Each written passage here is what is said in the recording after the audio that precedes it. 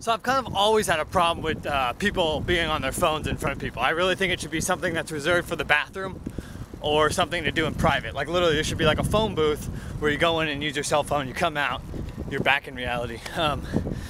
This seems to be a growing trend and be a problem, but I have a little solution that might make it a little bit acceptable, more acceptable for at least in my opinion. So let's do a little thought experiment. And let's assume that someone's on their phone, let's say like on a bus or public transit or just walking somewhere. And I think it would make it a little bit better, if they had some sort of like digital display on their hat or something that said what they were doing on their phone.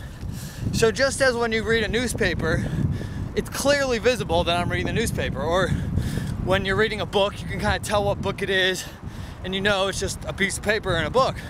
But with a phone, there's so many, good morning. When you have a phone, there's so many diverse activities that you really, kind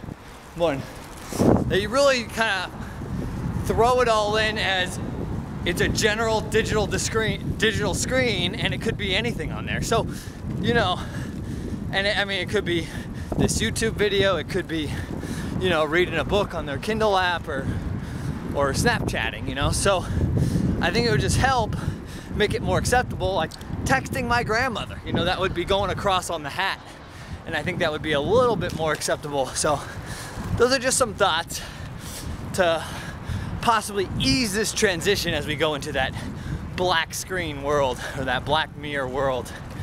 So what are these things?